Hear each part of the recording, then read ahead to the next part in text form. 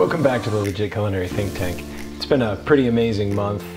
We've just hopped over the 100 subscribers mark, and that's awesome. I really appreciate everybody showing up and subscribing, liking the content.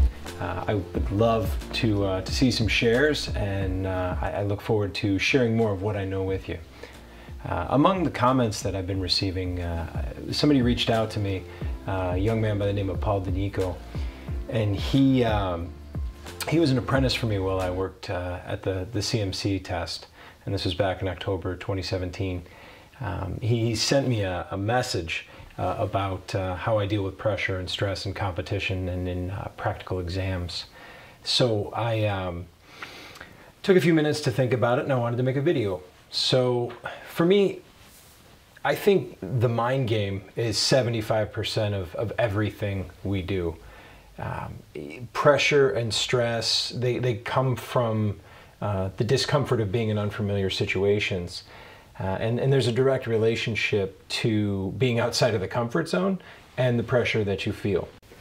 So the Navy SEALs, they work by a mantra that you don't raise to the occasion, you fall to the level of your training, and so that has something that I've always lived by or tried to embody in my training and in my practice and in my preparation.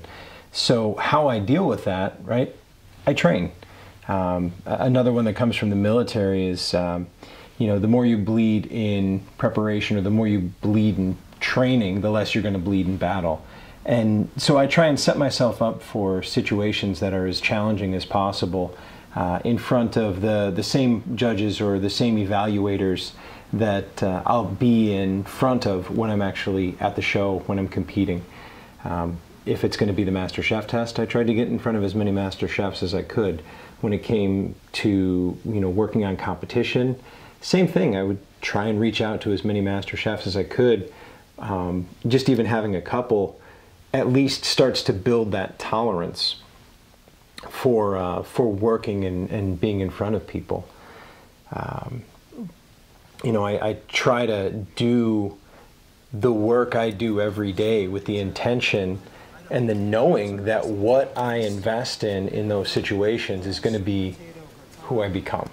So I train really, really hard to work fast, work clean, work efficiently, and I know that that becomes a habit. It's like training muscle memory. So another way that I deal with this is I train as hard as I can every day, knowing that how I train will become who I am and influence my decisions when I'm most stressed out. And that's in a competition setting. Those settings are designed to stress you, to push you to the point that you've trained as much as you can to control variables. And so that whatever little other variables come along, you're going to be able to deal with because you're not completely maxed out.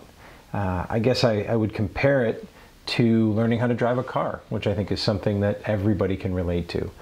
When you first start driving a car, it's really uncomfortable. You have to think about where the mirror is positioned, the seat position, where the pedals are, where the steering wheel is, are your hands in the right place. Eventually, over time, it becomes completely second nature. And that's just because it's something that you do. The more you work at it, the more you become used to it, the more it becomes second nature.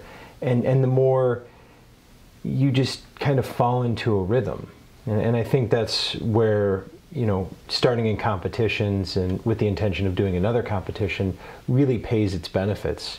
Once you do it once, it will help you prepare more for your next competition.